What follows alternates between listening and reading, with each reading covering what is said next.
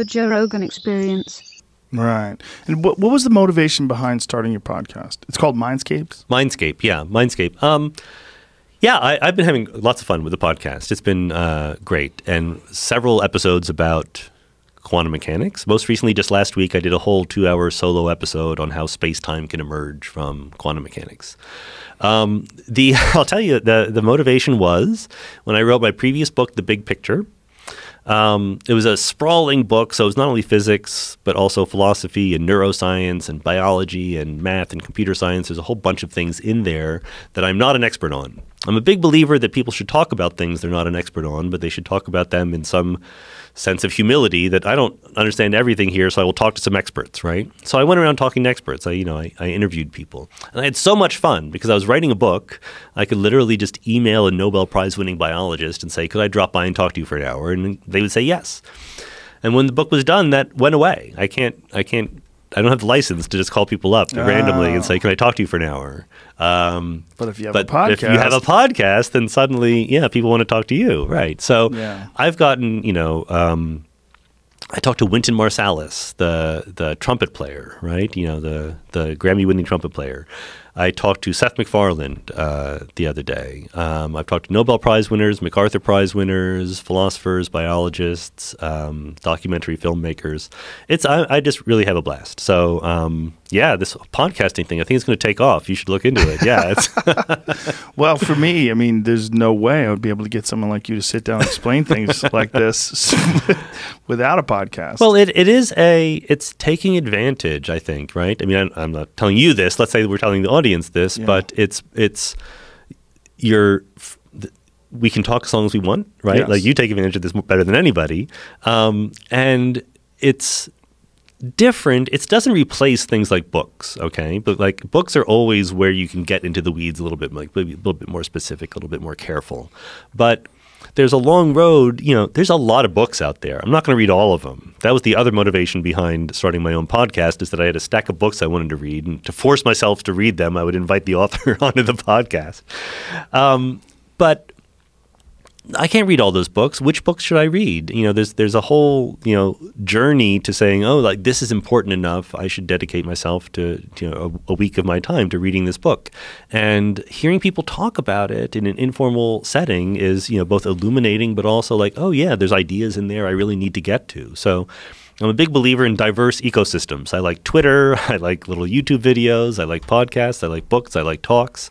There's all sorts of ways to get this information. Yeah, I think it's opened up the interest in a far broader group of human beings too, because in having conversations like this with you or with the hundreds of people that I get to talk to on a regular basis, it sparks ideas in people that in their seemingly mundane existence maybe just would never get in there.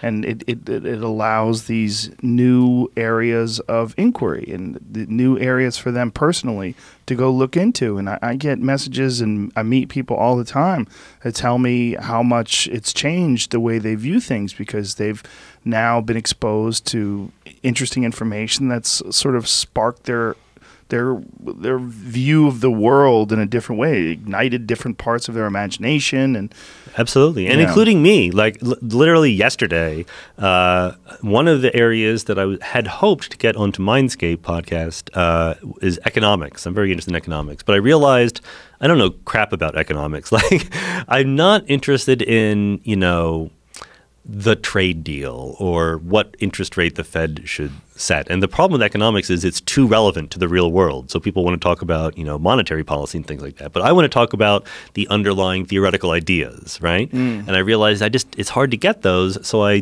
downloaded some economics podcasts and I started listening to them. And this happens to me all the time. When I'm listening to a good podcast, I'm in the car and I have to stop it to think about what just happened because, they said something and it gave me an idea. And the great thing about being a physicist is there's some relationship between what I do for a living and almost everything else, right? Like whether it's economics or biology or philosophy. So I can always say like, that's an interesting idea. I wonder if I should, write a paper about that. So, and I wouldn't have done that very easily without the podcast format. Yeah. No, it's a really interesting time. It's a really exciting time to spread information. It's a really exciting time to find things that you're interested in. Yeah. And also, I've always noticed this about the internet in general, which is that it calls you on your crap a little bit, right? Like before the internet, you could have opinions about things and you could spout off to your friends and, over the dinner table or whatever, over drinks. And suddenly when I started having a blog and I would spout off and people would say like, you're full of shit. Like, what are you talking about? How do you say that? And I had to, sit back and think like, oh, well, maybe I am full of shit. Like, where did I get that idea, right? Yeah. And I think that despite all of the misinformation, et cetera, that's out there, if you are intellectually responsible and want to get things right, putting your ideas out there in public to be critiqued is a wonderful tool. It really does go like, oh yeah. So like it helps you figure out like what I do understand and know and what just were kind of vague ideas that somehow got into my brain for no good reason. Yeah, if you're open to the floodgates, that's the problem is there's so much feedback. Yeah. It's really hard to separate the wheat from the chaff. It is, yeah. And, different people have different strategies. Like when I talked to Seth MacFarlane, it was interesting. He reads the comments. Like he wants to know. Doesn't he have like 12 million Twitter followers or something crazy? And he hates it. He's like, it's poisonous and toxic. But he reads them. Yeah. And for good reasons. He's like, look, I'm creating entertainment. Like if I don't know what the people I'm trying to reach think about it, what is the point? It's like much like me in physics. Like the kind of physics I do is not building a better machine or curing cancer, right? It's only because human curiosity leads us there. So if I don't tell other people about it, what's the point? And but we did have a conversation about blocking people on Twitter because I was like, the only reason why I like Twitter is because I block everyone who is a jerk. Like if they make my Twitter experience less pleasant, they get blocked right away. Yeah, that's a good move. Yeah, there's a lot of loud noise. And there's a lot of wonderful people. Yes. I've met wonderful people. Like half of my podcast guests come because I got to know their Twitter feeds and became fascinated. Yeah, I read a lot of other people's things. I don't read any of my stuff, like any of the stuff that's coming at me. It got too overwhelming after a while. And it also it interferes with the time that you have to put stuff out.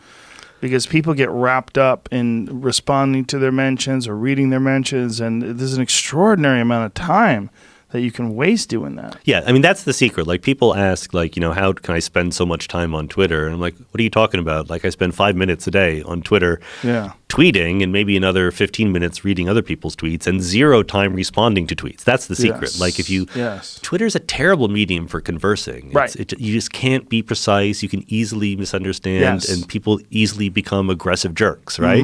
So it's the worst possible way to have a back and forth unless you already know somebody and are just trying to clarify something. So I use it for linking to things. Like I say, Twitter is for linking, not for thinking. It's not. Yeah, it's like the hierarchy of communication. Top of the food chain is one-on-one talking. Just two people having a conversation, and especially without any sort of heightened sense of importance or anger or frustration with that other person. Just two people talking. That's number one, like with no gravity, right?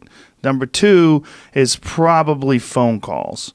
Like calling someone. Then you don't see them. It's not as good, but like being in front of someone physically one-to-one is the best way to do it, which is one of the reasons why I love podcasts as well, is because you get a chance to put that energy out there, the energy of a one-on-one actual conversation with people, as opposed to writing an article, like I'm sure you've had snarky articles written about you. It's weird. It's like, well, I wouldn't say that. Like, why are you saying it that? Well, you're determining my thoughts, and I've almost gotten to the point where I never respond to those. But I get a lot of them. I mean, I get a lot of them. I'm sure.